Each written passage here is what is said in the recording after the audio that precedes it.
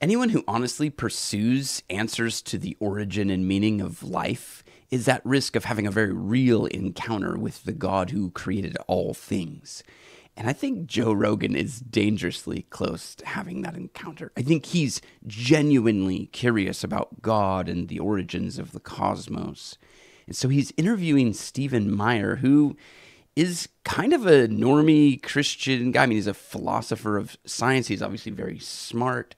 And I think that this shows not only that Joe is curious about these things, but that there's a whole community of people out there who are not buying into the modern secular explanations for why we're here and what it all means. First of all, thank you for being here. Appreciate it. It is great to be here, Joe. Thanks for having me. I've really enjoyed watching some of your videos online and listening to these arguments. This idea of intelligent design, my question to you, like right off the bat, was: is this an idea that did you have a notion in your mind already that you were trying to prove, or was this something that you sort of started to believe upon the preponderance of evidence? Great question off the bat from Joe Rogan, because you could see what he's curious about. Are you ideologically committed to this idea of intelligent design, or is this something that you encountered? And the caution there, I think, from Joe is like, you could convince yourself of anything if you try hard enough, right? You could really convince yourself that this is the right thing because you want to believe that this is the right thing. And I do think theology is one of those things that encounters you when you're doing it honestly. I think that, yes, historically people have abused theology. In particular, people have abused religious ideas and religious systems to get what they want. And I think that's kind of the caution there behind Joe's question. And I think it's a good caution. And so I wonder too if Joe is like looking at Stephen and saying, are you with me? Are you like me? Because I'm curious about these things, but I really don't want to get duped in to believing something that is hokey or weird or strange. I want to believe the truth. And are we part of the same tribe? Are we on the same path?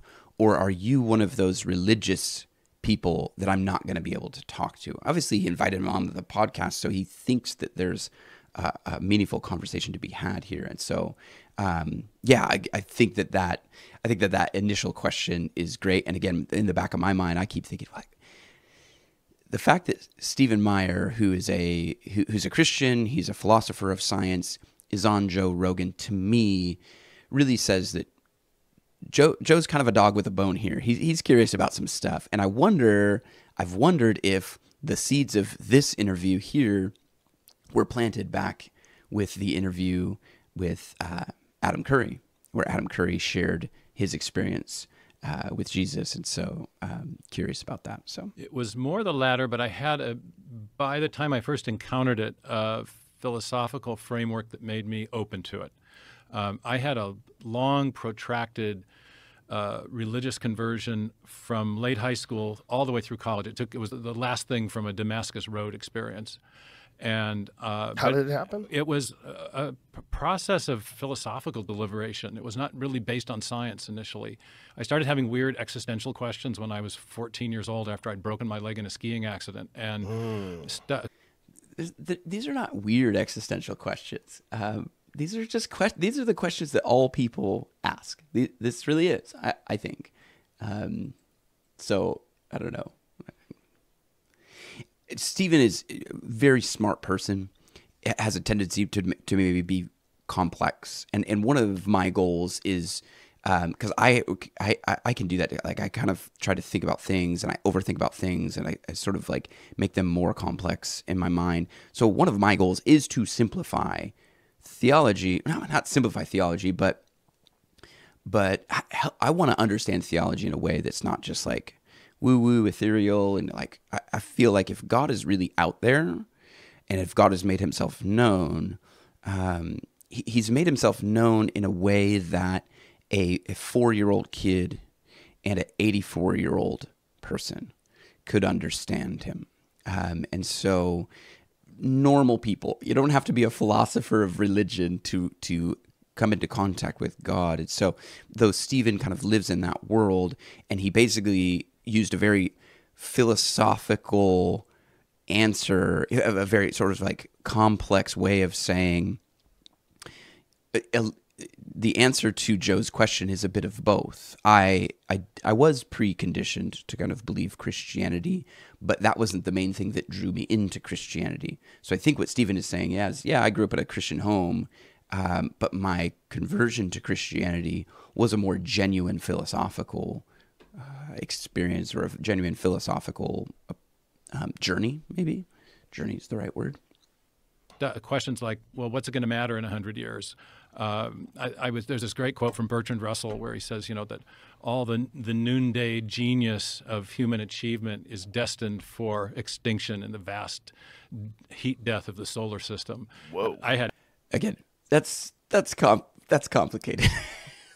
Slow down, Steve. I had never encountered Bertrand Russell as a 14-year-old, but I later encountered that quote, and I thought that was what was bothering me. That dude was a scorcher. Yeah. Well, I read in the hospital after I had this accident. I was reading a book about the history of baseball, and I was totally into baseball at the time. I couldn't think of a higher form of human achievement than to play for the New York Yankees. Oh.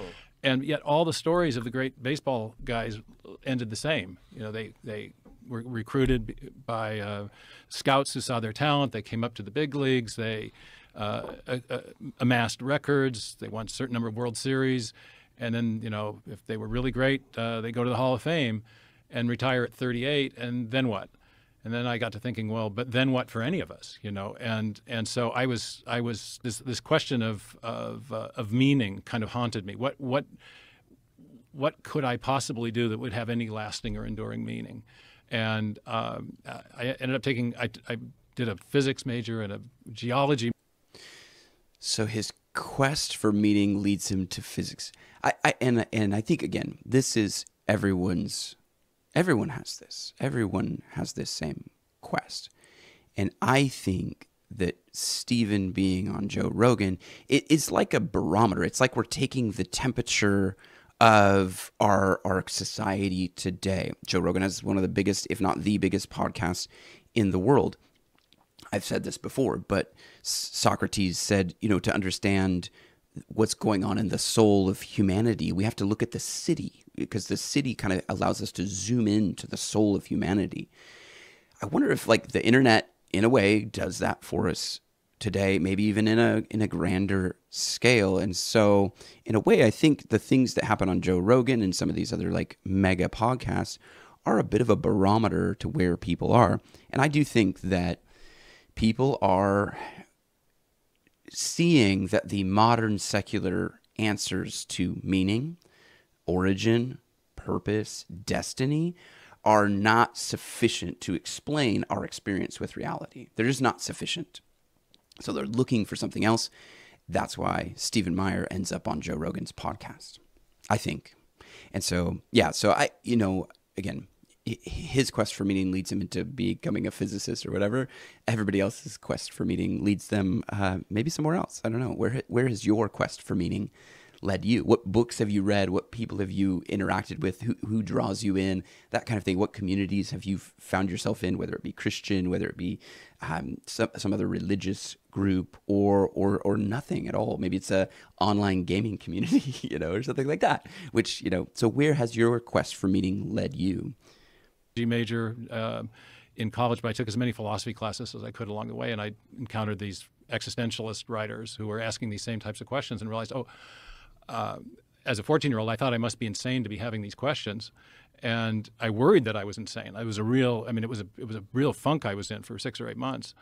And then later I realized, no, these were philosophical questions. And for me, the religious conversion I had started to address and answer those questions. So I was, by the time I got out of college, I was a convinced theist for philosophical reasons. But I had, at that point, I was completely comfortable with the evolutionary explanation of everything. And then at a conference that I attended while I was working as a geophysicist, it was a conference about the origin of the universe, the origin of life, and the origin and nature of human consciousness.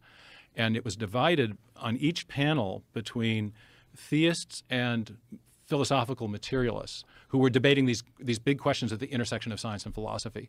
And I was kind of stunned to learn, or to perceive at least, that the theists seemed to have the intellectual initiative in each of these big discussions, that materialism was a philosophy that was a spent force. It was not explaining where life first came from or the universe came from, let alone consciousness. Yeah. That, I think, that's a profound observation. Not only the material world, that we're looking for answers for, like, how did a fish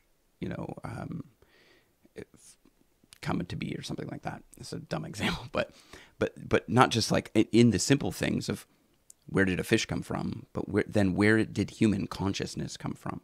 And this is something that Jay Richards and Guillermo Gonzalez worked out in their book, The Privileged Planet. The conditions necessary for life to exist on Earth are the same conditions necessary for observation to take place. So the conditions that some people, materialists, would say evolved, the conditions presuppose intelligent observers. And there's no way you can explain that through an evolutionary process. It has to be designed in the system, because the natural world functions assuming that consciousness exists. And that is just something that you have to invoke God in order to explain that. I don't know how else you would explain that. So that's profound.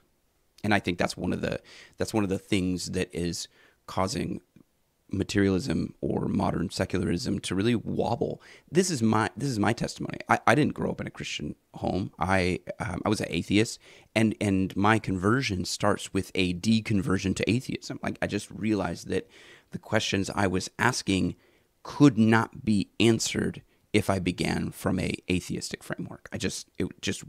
Questions like love and meaning, and these questions, we needed something with more explanatory power than just time plus matter plus some unguided process. And so I began, in a sense, on a kind of intellectual journey to see where these new evidences, the evidence for the beginning of the universe, or the fine-tuning of the universe, or the thing that really intrigued me was the discovery that at the foundation of life, and even the very simplest cells, we have this amazingly complex code. The DNA, we all learned about it in high school. We think that we all learned about the double helix structure of the DNA molecule. But that's not the most important thing about it. It's that within that double helix, there is literally a code, digital information that is directing the construction of the important proteins and protein machines that every cell needs to stay alive. Bill Gates has said it's like a software program, but much more complex than any we've ever created. And I was doing at the time, for the work as a geophysicist for an oil company, I was doing seismic digital signal processing, which was an early form of information technology.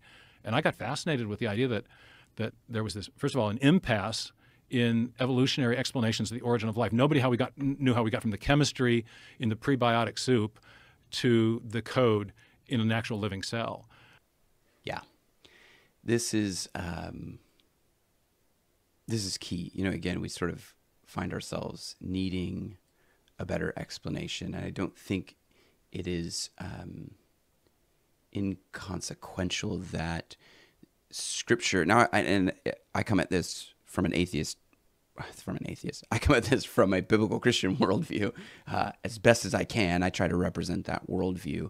I'm a work in progress, but the code that exists, there is language that exists in the DNA structure. There's language everywhere.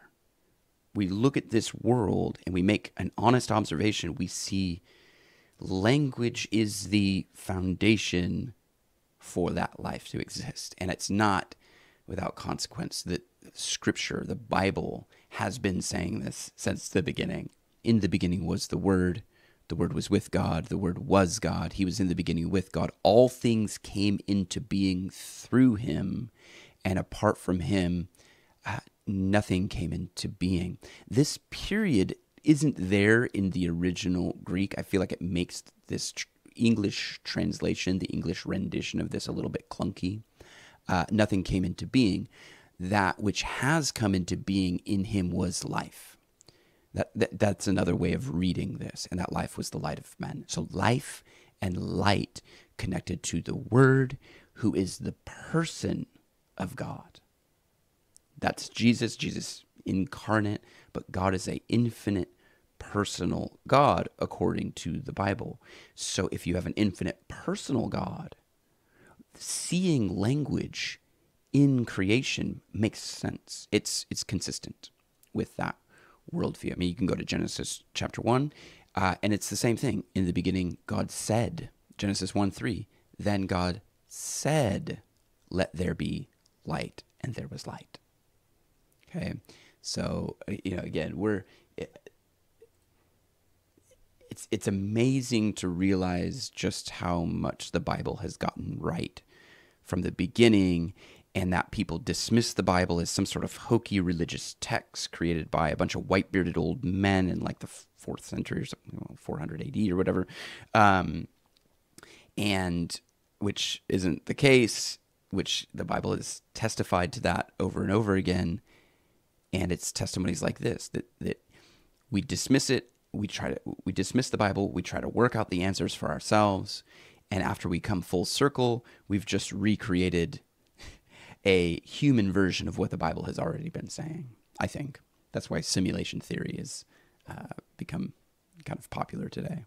But it was fascinating that the impasse was created by the mystery surrounding the origin of information. Where did that come from? And so a year later, I was off to grad school in England. I ended up doing a PhD in origin of life biology within a history and philosophy of science department in Cambridge. And so that's kind of a sketch of my journey and how I got interested in this. I saw in one of your previous interviews, you said that you were very interested in origin stories. And yeah. Me too. That was the... Well, it's always interesting when you see someone who's kind of dedicated their life to a very specific thing. Like what's the root of this? Where did it come from? So for you went through this funk, and did you find comfort in religion? Is that what helped you? Did you find structure in it? I found answers to basic worldview questions that I thought were, as a 14-year-old, I thought nobody, there must be something wrong with me. Nobody else is having these questions. I'm not talking to anyone at school who's worried about. I think you're just smart. Well, and I wonder if, again, I think these are just questions that people ask, but are they given the space to ask it in a kind of modern education system or our modern culture? I had a similar experience as a young person. I had all of these questions, but my mom encouraged them. Shout out to my mom, who really is one of the people who taught me to think for myself. And so I would have all these questions, and she would just be like, "Man, that's a great question. You should ask more." But I don't know, like that's a sad testimony to me that Stephen Meyer felt like he was alone in a world of people who really do ask these questions. But maybe people are not given permission to ask those questions. And maybe some people, it's just they're not asking those questions at that age, maybe, that he was asking them. So it could be a little bit of just he's a little early to these philosophical questions, where everybody else is still trying to figure out how to get through, whatever, the first rendition of Mario on the first Nintendo. That was my life, at least. It was. I remember one day, just total. For example, I was in this big leg cast, and I would crutch my way up to the up our driveway, get the newspaper, bring back the box scores to read, about the baseball games the night before, and every day it's a new date. And I do this, and a new date, and a new date. And I started thinking, time is a really freaky thing. I can imagine an event. I'm going to lift this cup. I'm going to drop it, put it over there. Now, that event just took place, but it's already gone. We're not experiencing it anymore. We have a memory of it. But what does that actually mean? There was this flow of sensory experience, but there didn't seem to be anything rooting it that gave it an enduring reality. And I had this sense there must be something that doesn't change, or else everything else that does change is passing, ephemeral, and ultimately of no account. And so, you read. I ended up reading the big fat family Bible that I'd never cracked, and found that when God revealed His name to Moses, it was the I am that I am, this timeless, eternal person. And you found the same thing in the New Testament, the way Jesus Christ was referred to as. And so I thought, I wonder if there is something that doesn't change. And so the kind of philosophical questions that I was having made me want to explore whether or not revealed religion might in fact be true. It's a really interesting way to come at the idea of God as the kind of the unmoved mover. Aristotle, kind of ancient philosophers were trying to work this out in a very similar way. There you have a series of cause and effect in this world. So how did we get to the present moment? Let's say if the cosmos is infinite, and I know that they will eventually talk about this, I think, in this podcast, but you can't traverse that infinite causal space. You can't. If the hole that you're trying to jump out of has no bottom, has no beginning, not only can you not jump out of it, you can't even start. You have no foundation to start with. So how do you get to the present moment if there's not some unmoved mover, something outside of the cause and effect universe who does not move, is not bound to that cause and effect reality, but has the agency to move all things forward? That's a really kind of like, again, sort of complex philosophical way of coming at the question of, is there a God? It's like everything I see in life is moving around me. Where did it all begin? The way Jesus Christ was referred to as. And so I thought, I wonder if there is something that doesn't change. And so the kind of philosophical questions that I was having made me want to explore whether or not revealed religion might in fact be true. Can I ask you to expand on that? What do you mean by something that does not change? Some eternal self-existent reality, I guess. It was not something as a 14-year-old I had worked out. It was a kind of an intuition that it was the experience of having the constant flux of changing sense perceptions left me with a sense that there was nothing solid to hold on to in reality, and so this is not a great. This is not the argument for the existence of God that I would repose, in which I would repose great trust. I'm not trying to persuade anyone by this. I'm just telling what my experience was at this point. I later found what I think are very, very persuasive arguments, both philosophically and scientifically. The thing that really convinced me as a university student studying philosophy was an argument known as the argument from epistemological necessity. So, I don't know. You do kind of get the sense that, Stephen he's not necessarily an apologist, really. So apologetics is the kind of like, you could look at it as the art of giving an answer, almost like debate, dialogue. And I guess I don't know where I would put Stephen in that. He's not like a Josh McDowell or Sean McDowell, who's like very specifically trying to do work in apologetics. Stephen is a philosopher of science, and yet his books are kind of apologetic in nature. He's giving his case for why he believes in theism. And I love that he started to open up about his own personal story, but I'm sad that he felt like that's not worth continuing. I want to hear more. He moves into kind of his shtick. He's going to give you his reasons for why he believes in intelligent design, why he believes in God, and I think the podcast format, particularly Joe Rogan, it is dialogue. You're not trying to persuade anyone. You're just talking. You're having a conversation. And so I do feel sad that he kind of felt the need to sort of go, well, okay, this isn't super persuasive. These aren't really my airtight kind of arguments. And so he felt like maybe he couldn't pursue that line of dialogue or conversation. And I think that we can learn from that. I think that, I don't know, my own experience in apologetics has been one. Let me do this really quick. My own experience with apologetics has been one where I see that it can be very good, like equipping Christian believers to understand why they believe what they believe. That is really important. This is important for anybody. You got to have reasons for why you believe what you believe.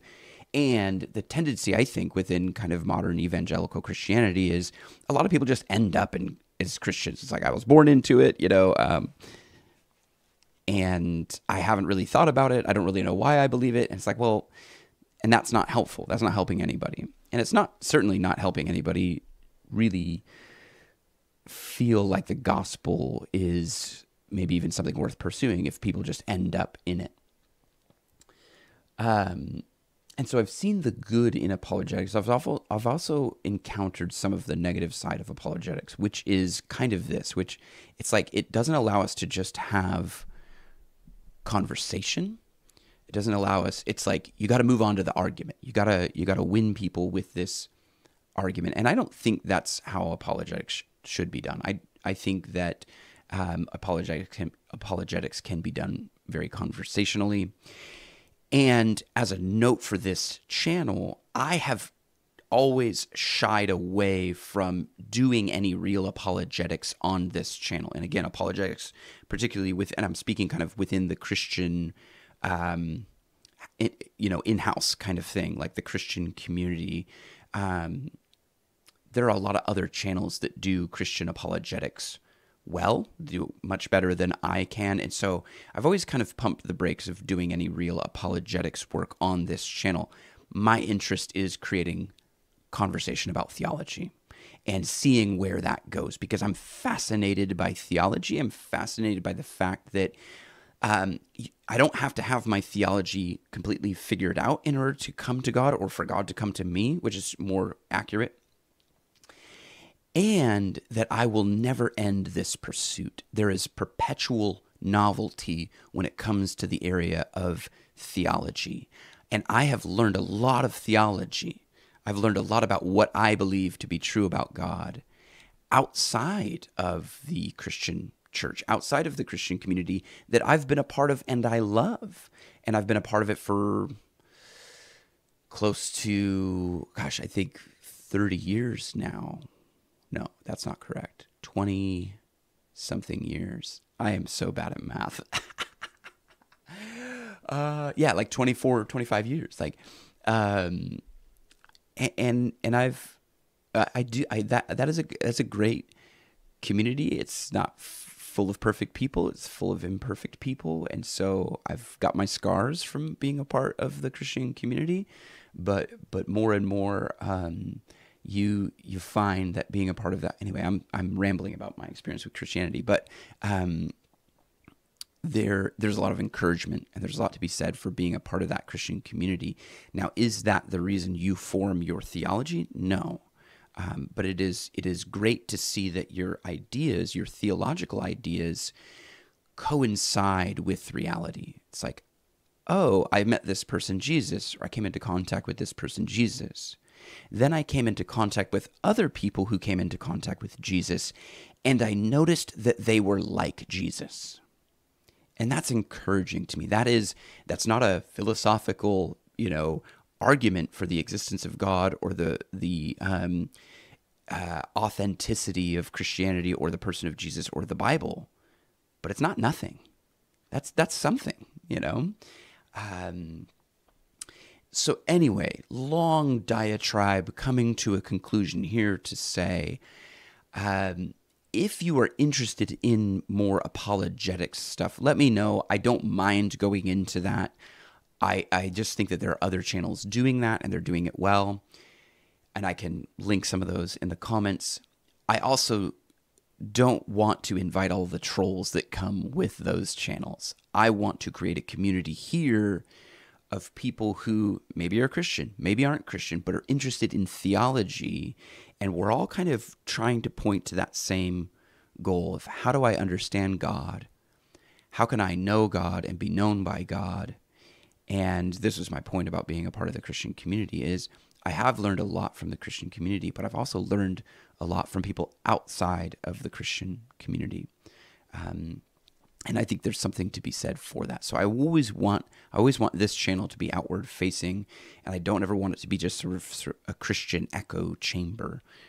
Although I'm a Christian person, and I try to live my life from a biblical Christian worldview. So there you go. Rant over. If you're still with me at this point, I love that you're here. And if you haven't subscribed yet, subscribe to this channel or share this with a friend, because again, we want to create meaningful dialogue around theology, which I think is the most important thing that we could be talking about. Yes, the world is losing its mind. Yes, I'm starting another rant. The world is losing its mind, and there's all kinds of political and geopolitical things going on. But in the midst of that, still the most important thing that we can be talking about is what comes into your mind when you think about God, because that's going to determine everything else about you. So, okay, now the rant is officially over, I think. The fundamental question in modern philosophy that has really just been a stumper and has led to this whole postmodern turn where people don't think there's no objective basis for any reality is the question of the reliability of the human mind. On what basis can we trust the way our minds process all that sensory information? This goes back to Hume and Kant and some of the philosophers in the Enlightenment period. Also, John Lennox does a great piece on this, and I will link a video from John Lennox who says, if my mind is just a part of a unguided process, why could I trust it? If my computer was part of an unguided process, I wouldn't trust it to do any real computing. So why would I trust my mind if my mind is not designed, if my mind is just part of a random process? Enlightenment period. And from that point forward, there was a great doubt. Maybe we can't trust our minds. Maybe we can't trust. We have all these things we assume about reality in order to make sense about reality. Every cause has an effect, for example. But we can't prove those things. We have to use those assumptions in order to know anything at all.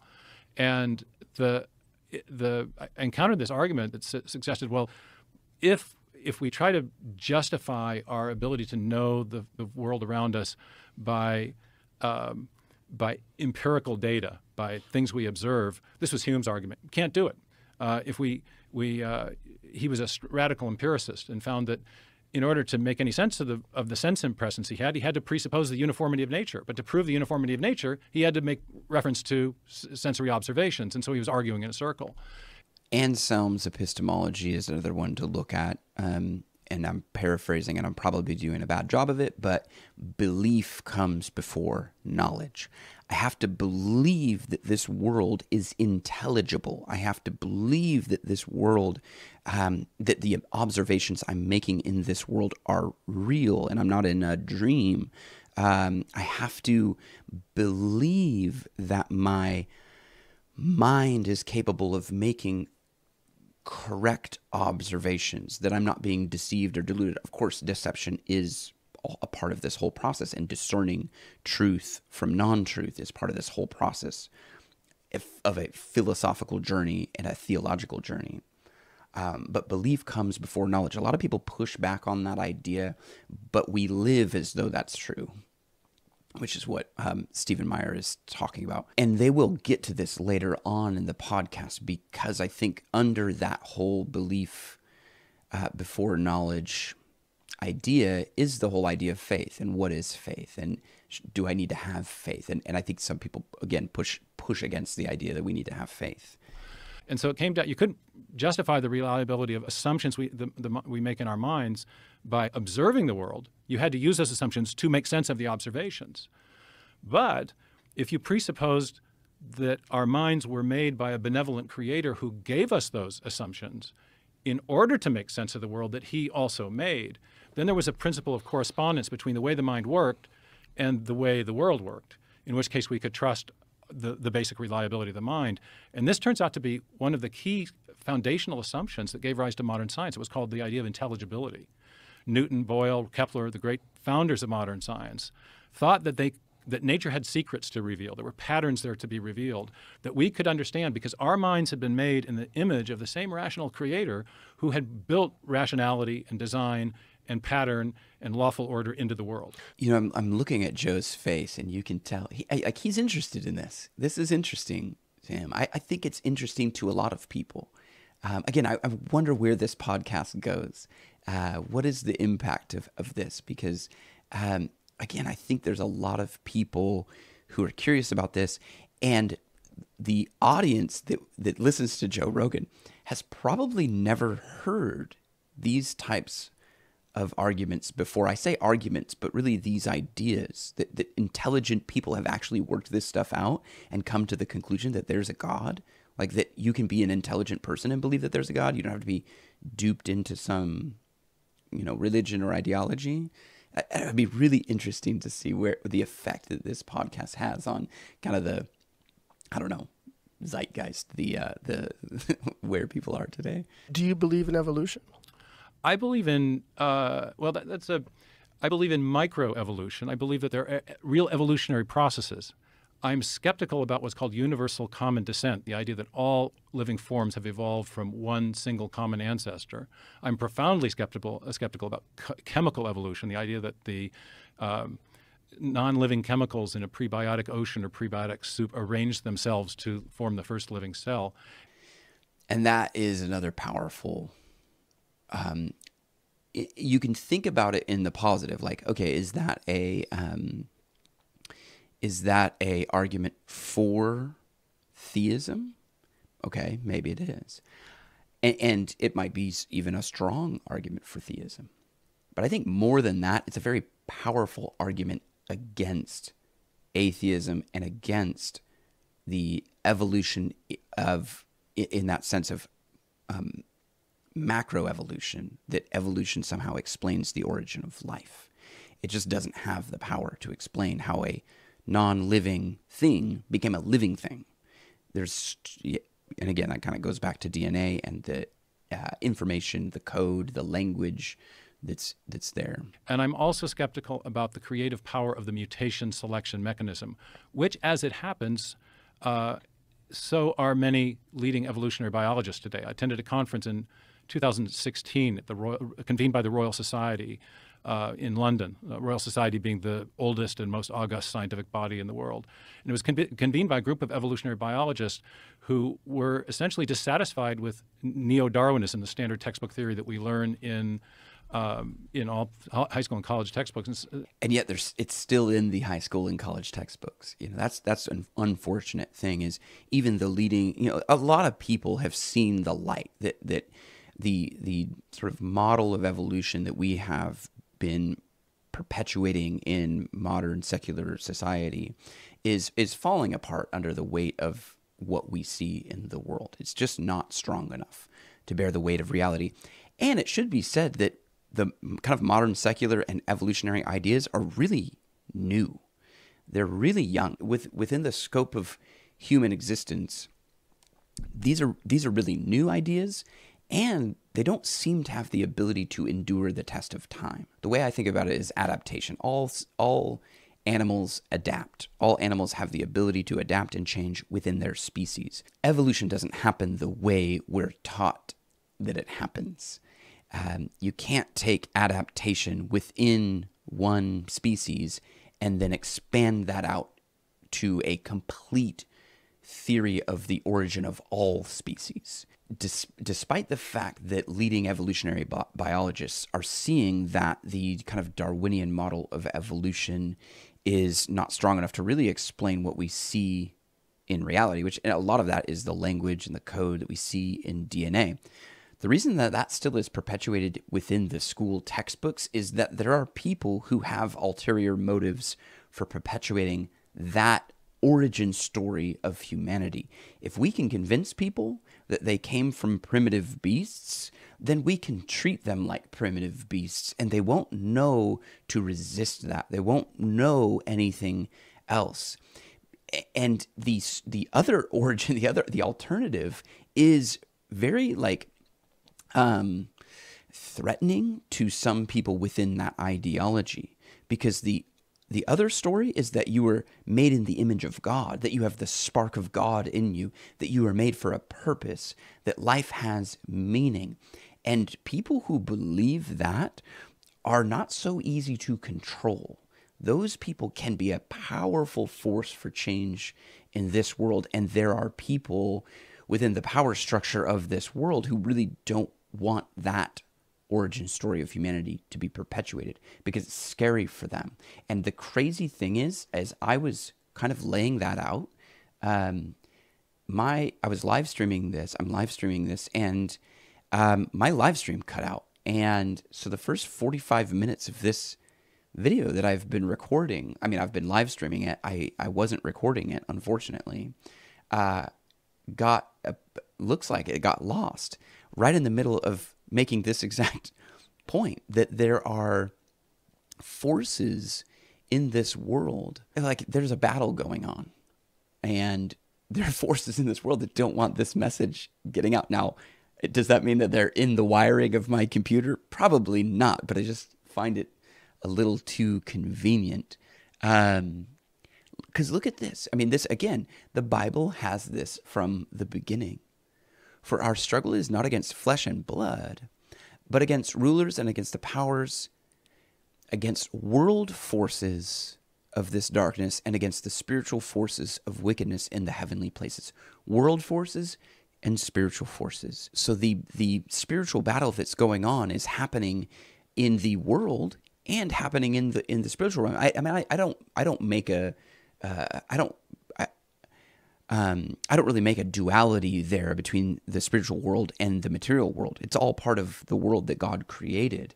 And the sort of battle that's going on is in the mind. Like there's a whole battlefield of the mind that people have, again, an ulterior motive. They really want to convince people that God doesn't exist, that you evolved from primitive life forms, because that benefits them.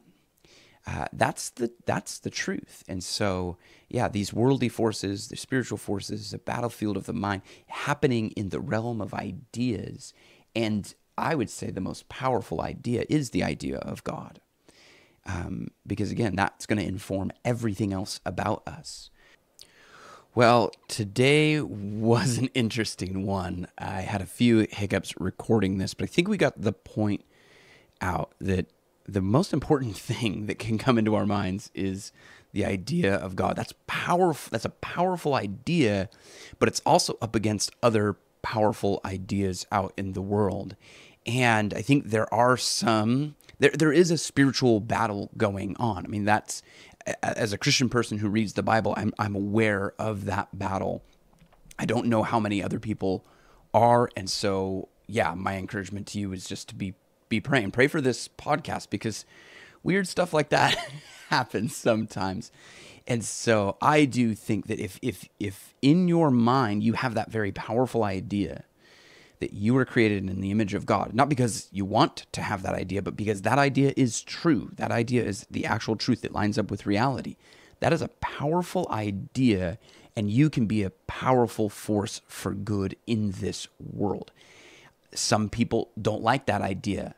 They're antagonistic to that idea. There are some forces in this world that are antagonistic to that idea, which is why this whole deception thing has been going on since the beginning in the Garden of Eden. Did God really say? And so thank you for being here with me. And even if you're on a journey and you're not sure where you are, thank you for being there. And if you're a praying person, let's be in prayer, because I do think there are a lot of lost people out there, and I hope in some small way, if this strange theology channel and community can be a part of that force for good, then great. We've used our time on this earth wisely. So thank you for being a part of this. Again, if you're here at the end and you know people who need to hear this, share this with a friend, and I will catch you in the next one.